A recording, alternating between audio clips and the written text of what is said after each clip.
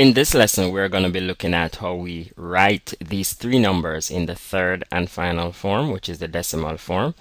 And in my fourth row, counting from top down, I would have in blue here my decimal form, and in my units column, I would have a 1. In my tens column, I would have a 10. In my hundreds column, I would have a 100. In my thousand column, I would have a 1,000, and so on and so forth. And if you notice to the right of my point, I would have a 0.1. Then I would, in my 10th column, then I would have a 0.01 in my 100th column, and I would have a 0.001 in my 1,000th column. Okay? So having said that, let's look at how we write part A, 762.54 in the decimal form. Now again, the number is already here in the place value chart. So all I'm going to be doing again, and I'm using the terms now, my face value. The digit that is in the hundreds column is a 7, so the face value of 7 is 7. So I'm going to say 7 times 100, and that would give me 700.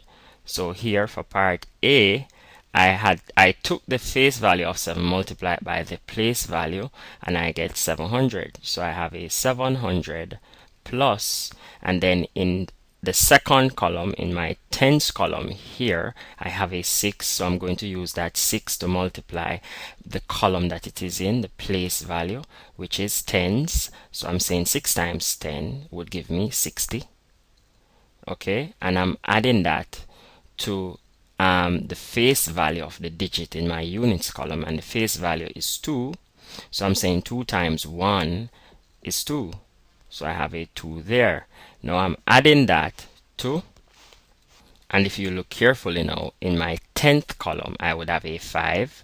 So I'm saying 5 times 0.1, and 5 times 0.1 would give me a 0.5. Okay, and I'm adding that to the 4 would fall in my 100th column, and I'm saying 4 times 0.01, and you can try these on your calculator and you'll see that you get by the same value. I would have a 0.04. Okay, so that's how we represent the first number. Let's look at how we represent the second number in part B. Alright, so part B here we would have a 5 is in the 10,000 column, so I would take the face value of my digit here, and the face value of 5 is 5. So I'm saying 5 times the column that I'm in, and I'm in the 10,000 column, so 5 times 10,000 would give me a 50,000. Okay, so I have 50, 1, 2, 3, and that's being added to. There's a 3 in my 1,000 column, so I'm saying 3 times 1,000 would give me 3,000. That's 1, 2, 3, and then I'm adding to that what's in my hundreds column, and I have a 9 in my hundreds column, so I'm saying 9 times 100 would give me 900, and that's 900, and I'm adding to what is in my tens column, and in my tens column I have a 0 times 10, and I'm saying 0 times 10, any number that is multiplied by 0 will result in a 0. So 0 times 10 is 0. So in my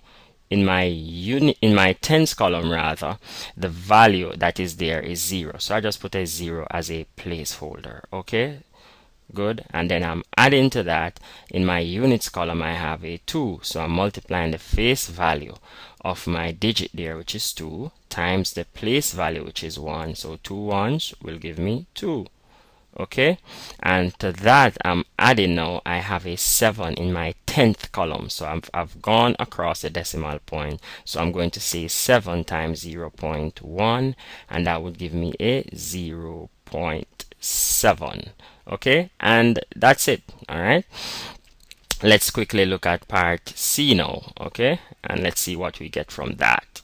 Now in part C I have a 4 in my 1,000 column, so the face value of 4 is 4, so I'm going to say 4 times the place value, which is 1,000, and that would give me 4,000.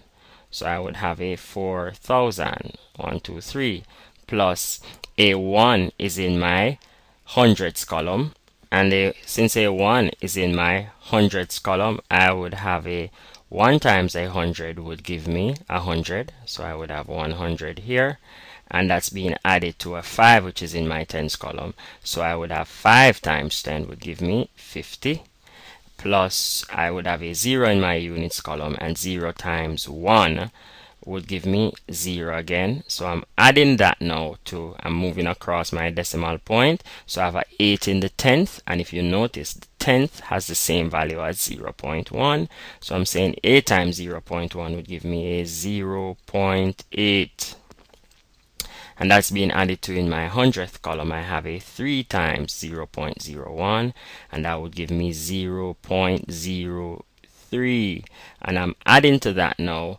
a 6 times a thousandth, which is 0.001, so I would have a 0.006. okay, and that's how we represent numbers in the decimal form. Okay, any questions, feel free to leave a comment or ask a question, and I'll get back to you as soon as possible. Bye bye.